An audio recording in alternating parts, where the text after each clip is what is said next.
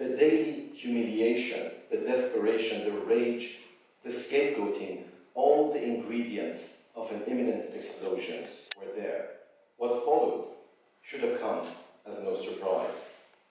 It could have been stopped, but nobody cared. The world simply stood by and watched.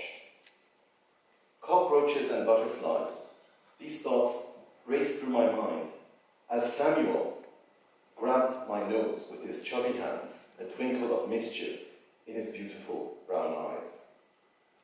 Eloge Butera was visibly proud to see his adorable toddler sitting on his mentor's lap.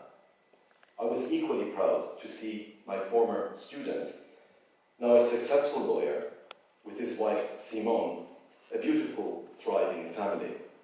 I'd taken a liking to him from our very first encounter when he walked into my office seeking guidance for his studies.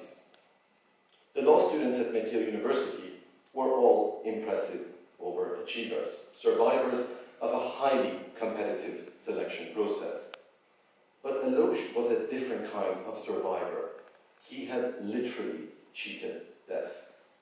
In a bewildering twist of fate, he had made it to law school because in his childhood he'd been denied entry to another school, the École Technique Officielle ETO school in Kigali, during the 1994 Rwandan genocide.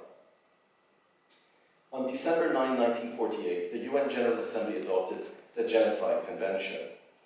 In the shadow of the Holocaust, amidst solemn vows of never again, nations declared their commitment to the prevention and punishment of this odious scourge.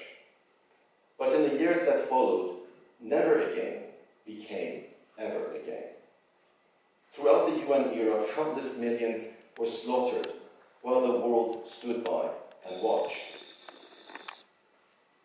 Having worked as a UN prosecutor on the Yugoslav tribunal at The Hague, I found myself in Rwanda in 1995, helping set up the newly established Rwanda tribunal. There was no doubt about the imperative of punishing the génocidaires, but the shocking scenes of carnage in the streets of Kigali, the Rwandan capital, were a stark reminder that justice cannot bring back the dead. The more fundamental question in my mind was, did this need to happen in the first place? Could it have been stopped?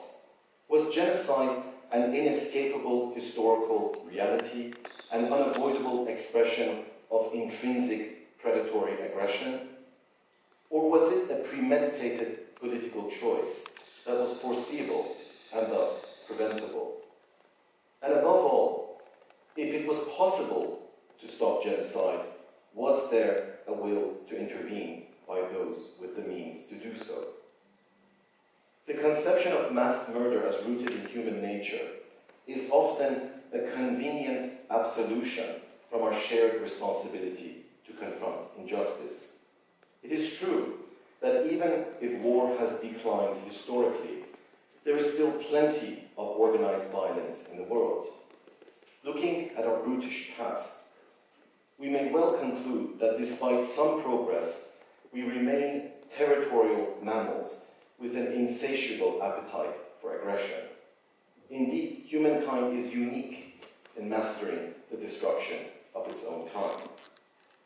The extermination of indigenous peoples in the Americas, the horrors of Belgian Congo, the Ottoman Empire's mass murder of Armenians, the Stalinist purges, the Holocaust, the Khmer Rouge, these unprecedented instances of barbarity are a stark reminder of the frequent divergence between modernity and morality.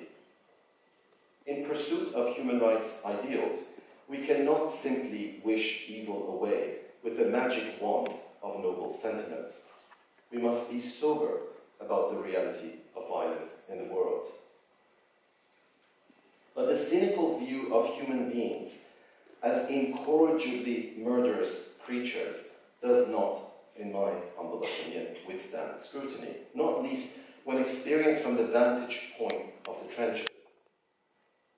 In fact, beyond distant philosophical speculation, a more intimate engagement with the realities of these tragic situations teaches us in unexpected ways that mindless cruelty is not necessarily the true